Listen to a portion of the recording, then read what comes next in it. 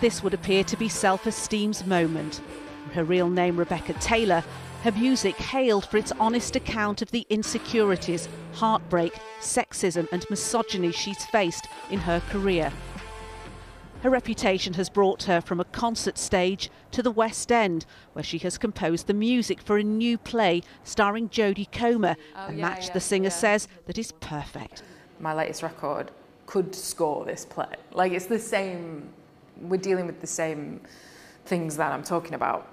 I think for them this is a cool way to be like, theatre's cool, come and have a look. But also Jodie Comer does a good job at making it look pretty cool. I killed 2 people last night after I tried really hard not to.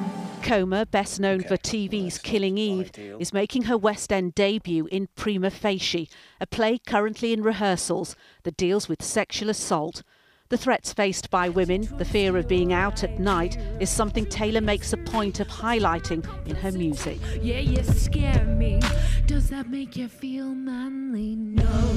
Education is the only way to change it. Education about consent, education about expectations of you as a woman. All these things that it's going to take ages, but like if I can do it with my pop songs and I'm Trojan horsing in my agenda via, you know, my art, I don't know, it's a start. Don't be intimidated by all the babies they have. Don't be embarrassed that all you've had is fun.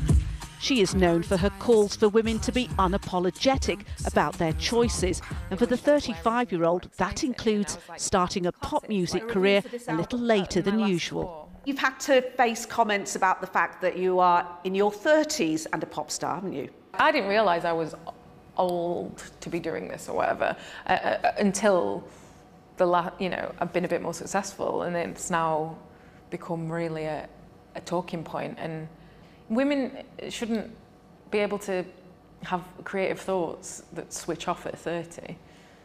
I'm thinking of better stuff. I look better, I sound better, I've got more stamina than I was at 25, so why shouldn't I be a pop star? And you're in the West End, for I don't know whether I was there, darling. Right now, Self Esteem is having the last laugh.